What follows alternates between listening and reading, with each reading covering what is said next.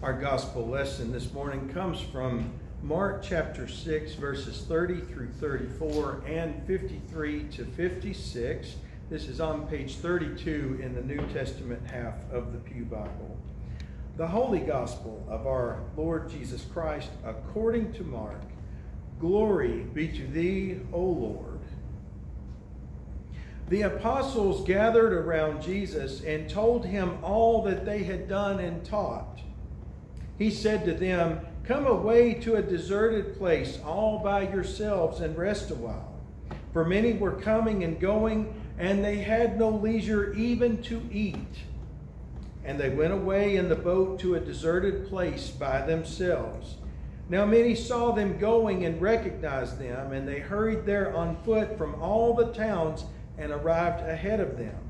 As he went ashore, he saw a great crowd, and he had compassion for them, because they were like sheep without a shepherd, and he began to teach them many things.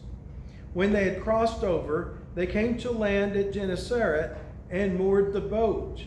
When they got out of the boat, people at once recognized him and rushed about that whole region and began to bring the sick on mats to wherever they heard he was. And wherever he went, into villages or cities or farms, they laid the sick in the marketplaces and begged him that they might touch even the fringe of his cloak, and all who touched it were healed. The Gospel of the Lord. Praise be to thee, Lord Christ. In the name of the Father, and of the Son, and of the Holy Spirit. Amen. Amen.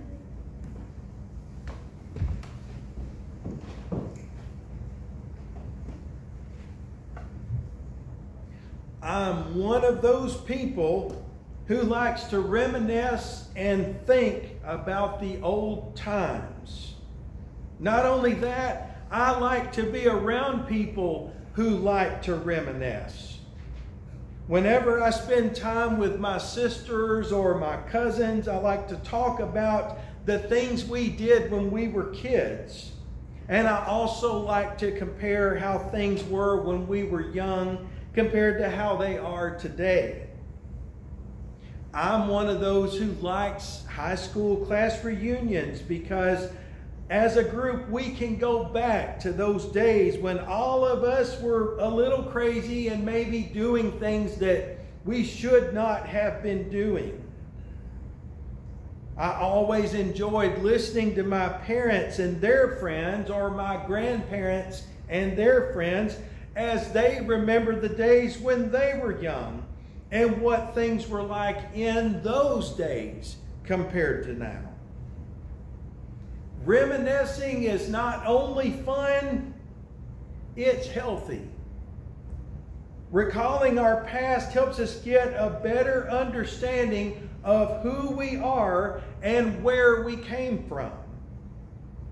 Recalling our past also inspires us to go in the best possible direction in life because we have a foundation to stand on. We have a basis to work with.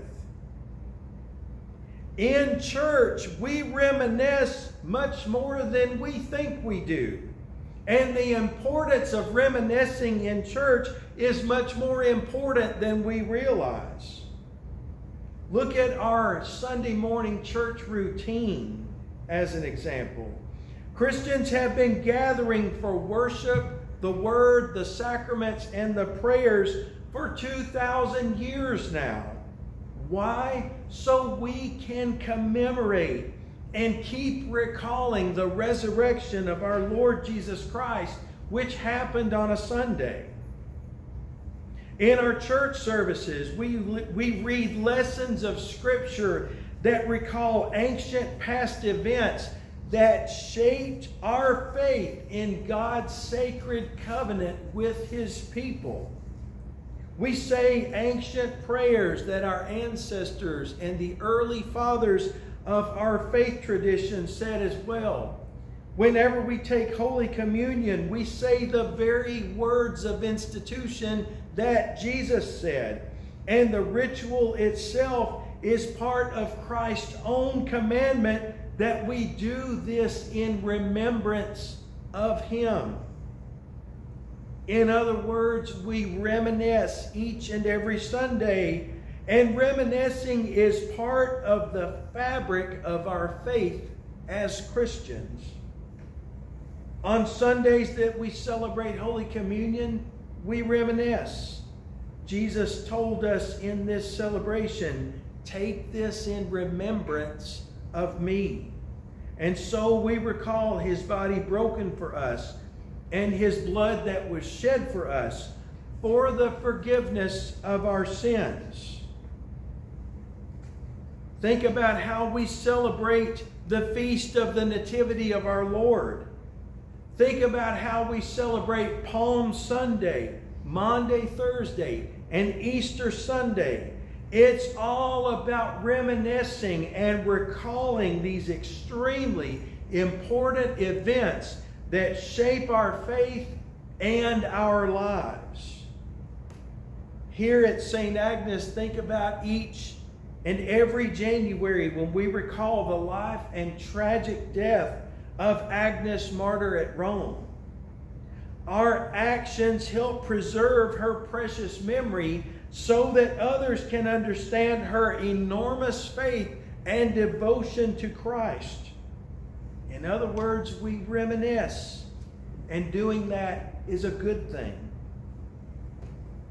In our epistle lesson today, Paul commands the church in Ephesus to remember who they are now and who they were before. Before he even gets into the details, he gets them in the frame of mind to start looking back and again see who they are and where they came from. The Ephesians were Gentiles, and Paul helped them remember a time when they were outside of God's covenant simply because they were not Jews. Because they were not circumcised, they were physically and symbolically unclean.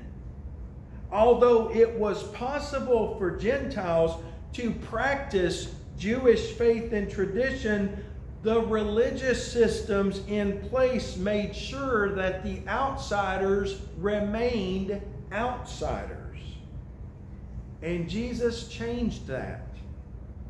In fulfilling God's plan for our salvation and redemption, Jesus opened God's covenant to both societies. The Jews, who are God's people by birth, and the Gentiles, who are God's people by adoption. The church at Ephesus knew this, but they had to be reminded. They had to start reminiscing and looking back. Paul reminds them to look back to a time when they were aliens in a strange land and having no hope in the world. And not only were they outside of God's covenant at that time, but there was hostility or jealousy between the Jewish and the Gentile societies. The people of Ephesus needed to be reminded of these things.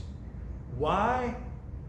So they could understand more clearly what Christ means to them today and in the future. Having Christ in their lives meant that their circumstances and their outlook on life was drastically different. Paul says that by the blood of Christ, those who are far off have been brought near. He is our source of peace, and the barriers that separate us, He alone has broken down. He has replaced the law and its ordinances and has made one blood for all humanity instead of two.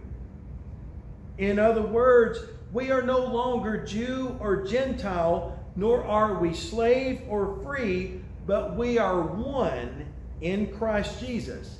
His blood was shed on Calvary's cross, and that is the blood that gives us kinship to one another. Paul sums it up with these verses when he says, "So then you are no longer strangers and aliens, but you are citizens with the saints and also members of the household of God, built upon the foundation of the prophets and apostles, with Christ Jesus himself as the chief cornerstone." We need to reminisce. There was a time in our lives where we did not know Christ and did not have the Word of God on our hearts. There was a time when we individually felt like a stranger in a foreign land with no hope for tomorrow. But the Word of God changes our lives daily. We know that by the blood of Christ we are redeemed and the errors of our past are forgiven.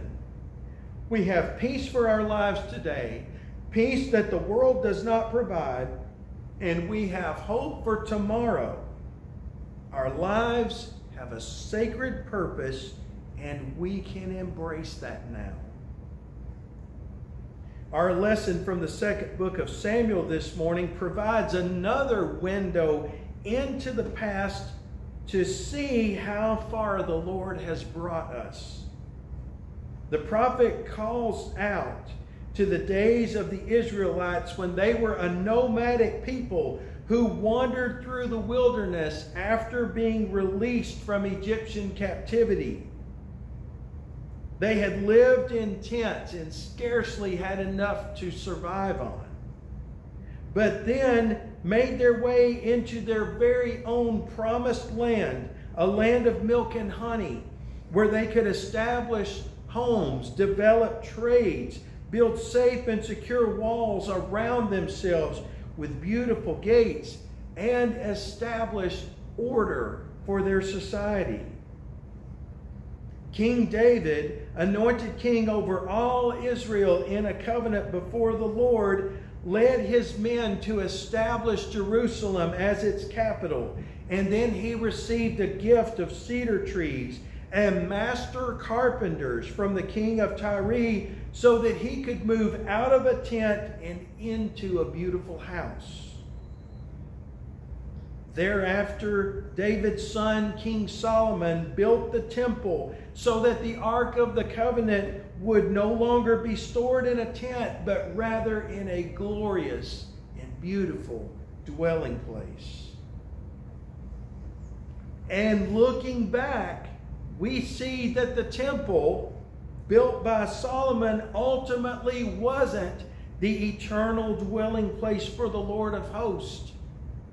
Instead, God raised up an everlasting temple, something far, far greater than David could have ever imagined.